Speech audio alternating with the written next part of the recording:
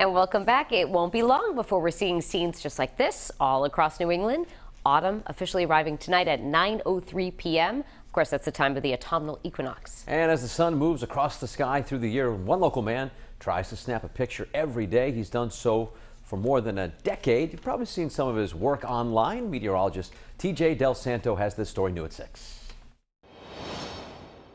We are at the equinox when the sun rises exactly in the east. Next, we'll be headed to the winter solstice and shorter days. I recently caught up with a man who tracks the sun and gets up to take a picture of the sunrise every single day. Sunrise over Charlestown. Two destructive forces of nature combine to help create the beauty in these frames of video. Smoke in the sky from western wildfires and thunderous ocean waves from distant Hurricane Earl. This is my paradise. And Kenny Sachs was there to capture it in a picture.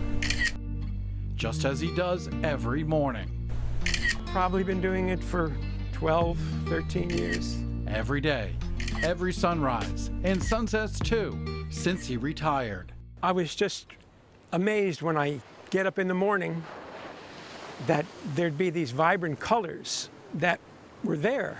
And it was just amazing. He doesn't use a special camera. Very complicated. Just a cell phone. I've got like 18,000 stored up here in the cloud. And an appreciation of his spot in life, tracking the sun across the sky from the winter solstice to the summer solstice and the equinoxes in between. I did it for a good feeling. I feel that why waste sunshine? I mean, that's the day opens when the sun comes up.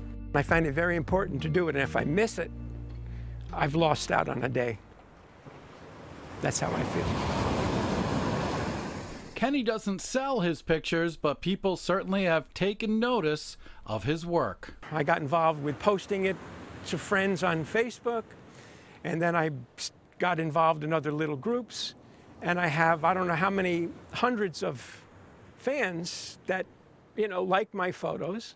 And sometimes I'm sitting here during the day on the beach, on my deck, and people will walk by and they'll look up and they'll say, "Are you Kenny Sachs?" And I go, "Yeah." "Well, I love your photos." They just love them. And I just got taken by that.